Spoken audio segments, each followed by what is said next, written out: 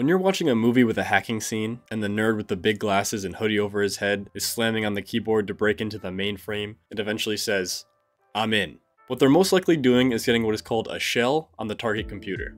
A shell is a command line interface, like command prompt or Linux terminal, that allows you to type commands on a computer over a network.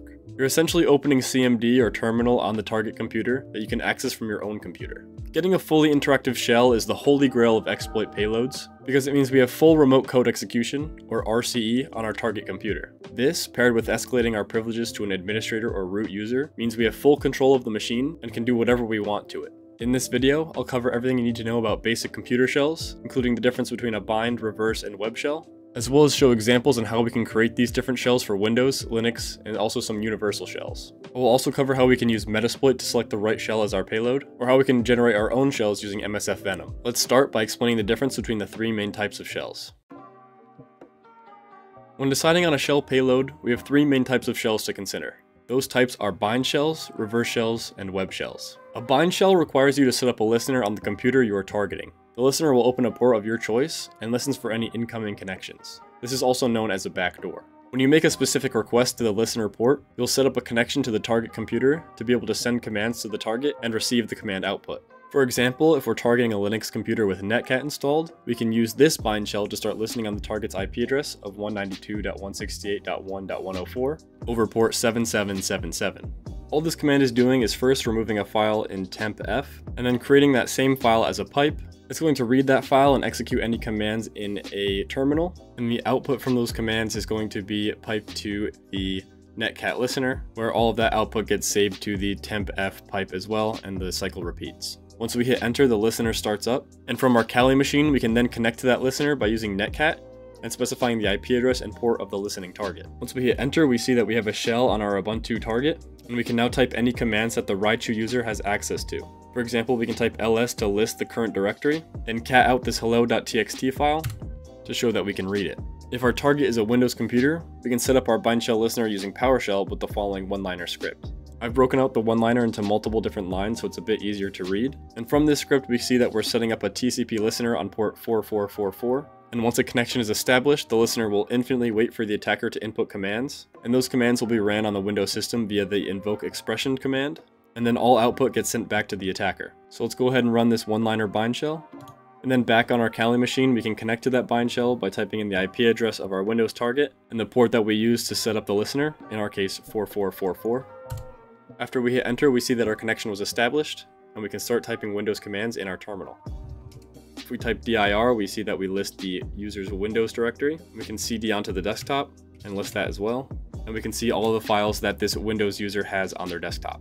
No matter what operating system your target is running, if the machine has Python installed, we can use a one-liner Python script like this one to start a bind shell listener on port 8002. This Python 3 bind shell can be created using the reverse shell generator from revshells.com. All you have to do is give it the IP address of the listener, the port you want to listen on, and then select the Python 3 bind option, and then you can copy this Python 3 one-liner and paste it onto your Linux or Windows target and hit enter. Then from your Kali machine, you can connect to that bind listener by using netcat and specifying the IP address and port that the listener is listening on. Once you hit enter, you should see that we have a connection. We can type ls to list out the directory that we're currently in. pwd will tell us our present working directory, and typing whoami will tell us the user that we're currently logged in as. And now you can pretty much type any command you want onto the target machine that you just connected to. Bind shells require you to be able to set up a listener on the target before you can issue any commands to it. This will typically have to be done through some sort of command execution exploit. Bind shells are more susceptible to being blocked by firewalls because the initiation for any connection comes from the attacking machine, typically outside of the target's internal network. It is much more likely that a firewall will block a random incoming connection than an outgoing one, especially if the outgoing connection is made to a commonly allowed port like port 443, which is the default port for HTTPS. This is where reverse shells come in. Reverse shells are the bread and butter of RCE payloads, and for good reason. With a reverse shell, the listener is set up on your attacking machine, like your Kali VM, and the connection is initiated from your target. This is typically done through an exploit that allows command execution in order to send the request to connect to our listener. Since the connection initiates from the target computer, it is much less likely to be blocked by a firewall, but reverse shells can still be blocked by anti-malware programs if not obfuscated properly. We can get a list of different basic reverse shells by looking at SwissKai Repo's reverse shell cheat sheet. Here we can see we can generate reverse shells using multiple different languages and other programs. Another cheat sheet site that we can use for reverse shells is pentestmonkey.net, which will give us some of the more common basic reverse shells that we can use during our penetration tests and capture the flags. Something that was mentioned a little earlier that we can use to generate our reverse shells is revshells.com. Here we can choose the IP address and port that we'll be listening on our Kali machine, the type of listener that we want to set up. In most cases it will be netcat, as well as the program or language we want our reverse shell to be in, and it will be automatically generated for us. For example, let's generate a Linux reverse shell using netcat. We'd first input the IP address of our Kali box, in our case 192.168.1.101, and then I will select the listening port of 8002. We can make sure our operating system is set to Linux, and then select the NCMKFIFO option to see a one-liner that we can copy and paste to get our reverse shell. Unlike bind shells, this time we have to set up our listener first on our Kali machine by typing nc-lvnp and then the port that we wanted to listen on, in our case 8002, and hit enter. To demonstrate a command execution vulnerability that will allow us to execute our reverse shell, we can use the DVWA command execution exercise. Basically here we have an input bar that wants us to put in an IP address to ping for free. So if we put in the IP address of our Kali machine and hit submit, after a few seconds we see that we'll get a ping back, and it looks like this command is being executed in a terminal. So we can escape the ping command by typing a semicolon and then pasting in our reverse shell. And then once we hit submit, if we check back to our Kali listener, we see that we have our reverse shell up and running, and we can type whatever commands we want on the machine that's running the web server. If our target doesn't have netcat installed on it, almost all modern Linux distributions come pre-installed with Python 3, so we can select any one of the Python 3 reverse shell options to generate a reverse shell using Python. For this example, let's select Python 3 number 2, and it will give us a one-liner that we can run on our target. So back on our Kali box, make sure that we have our listener running, and then on our target Linux system, we can paste the Python one-liner and hit enter, and back on our Kali box, we see that we have command execution. To demonstrate a reverse shell on Windows, we can select any one of the PowerShell options to spawn a reverse shell using Windows PowerShell. PowerShell option number 1 is going to require you to have a PowerShell console to run your payload in, and PowerShell option 2 just requires regular CMD command execution. PowerShell option 3, base64, is going to encode the payload using base64 to try and obfuscate the commands a little bit, but modern anti-malware systems and competent SOC teams should still be able to pick them up. If we were to run any of these basic shells on a Windows system today, they would get picked up by Defender antivirus. So we're going to have to disable real-time protection for this demonstration. Here I've copied the PowerShell option number 3 into a CMD prompt, and once we hit enter, we should have a reverse shell on our Windows system where we can type in any Windows commands back on our target.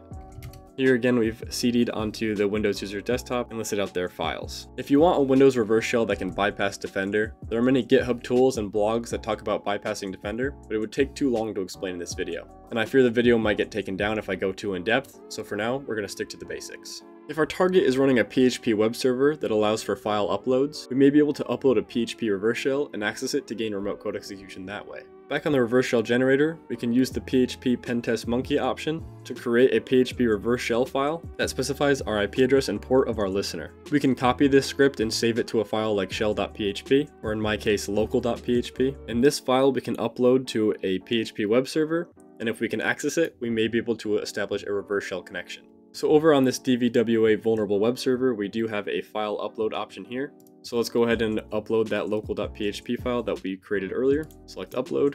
We can make sure our listener is running on our Kali machine.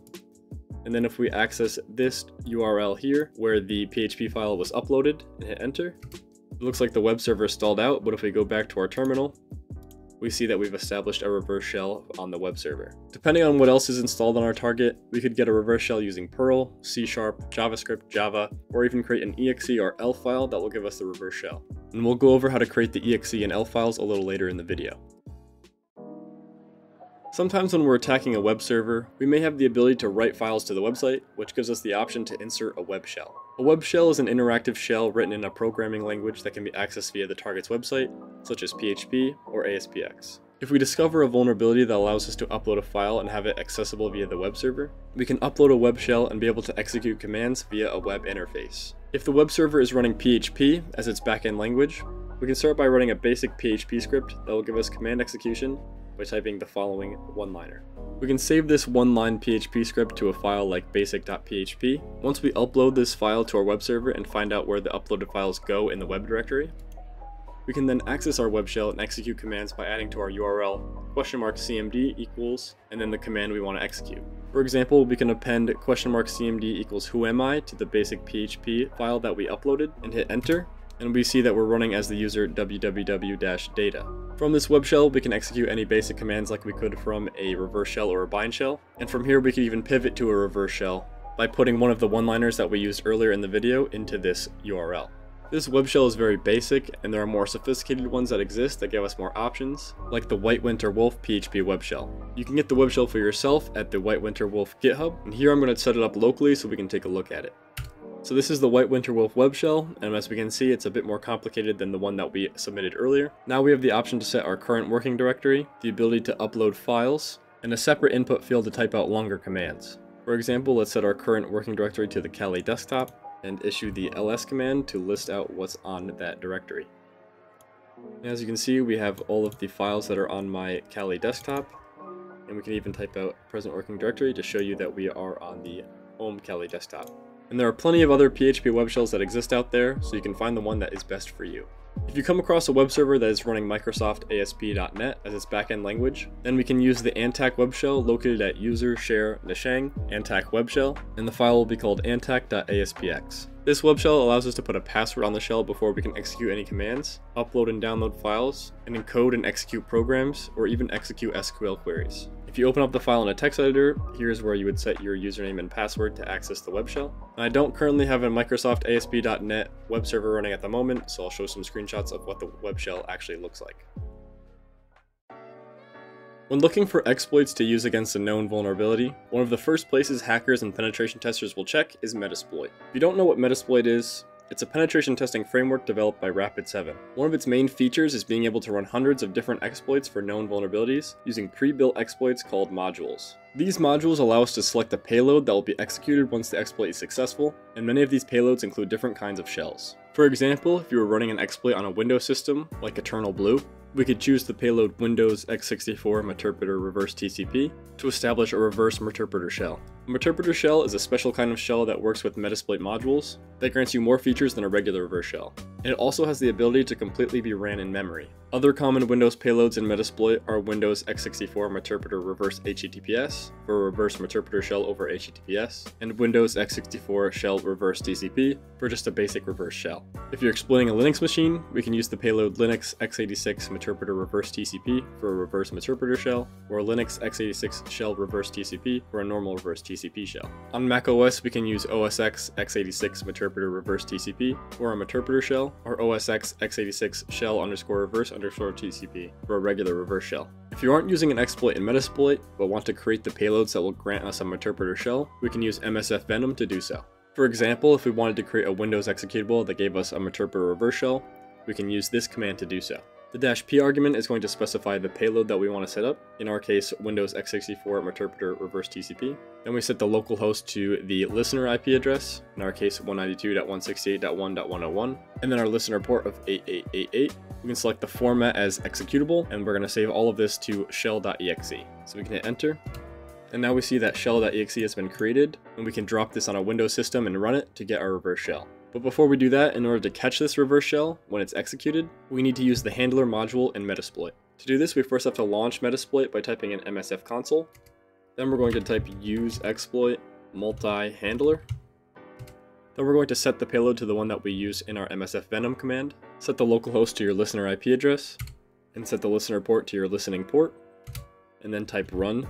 With our shell.exe program on our Windows system, once we run it, and select run anyway, we see back on our listener that we have a Meterpreter shell, and we can type help to list out all of the different commands that Meterpreter has to offer.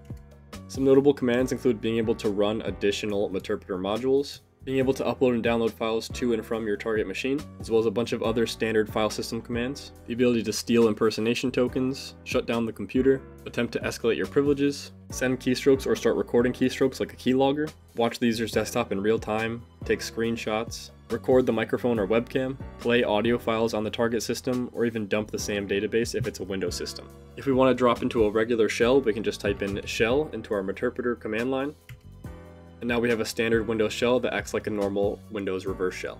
If we want to do the same thing on Linux, we can create a reverse interpreter shell in Python or PHP, or we can use the Linux equivalent of an exe file called an elf file. To do this, we can issue a similar MSFVenom command. This time for our payload, we're going to specify Linux x86 interpreter reverse TCP, specify our listener IP address and port, and for the format, we're going to use ELF, and then write all of this data to shell.elf. And then once again in MSF console, we have to set up our handler for the reverse shell connection. So we're going to be using the exploit multi-handler module, this time setting our payload to the Linux x86 interpreter reverse TCP that we set in the MSFVenom command line, and then set the IP address and port to our listener that we use in the MSFVenom command line as well. We can type run again to start that listener, copy over that shell.elf file to our Ubuntu target, make the shell file executable by doing chmod +x shell.elf. And now all we have to do is run the elf file by doing a /shell.elf. And we should receive another interpreter shell back on our Kali virtual machine.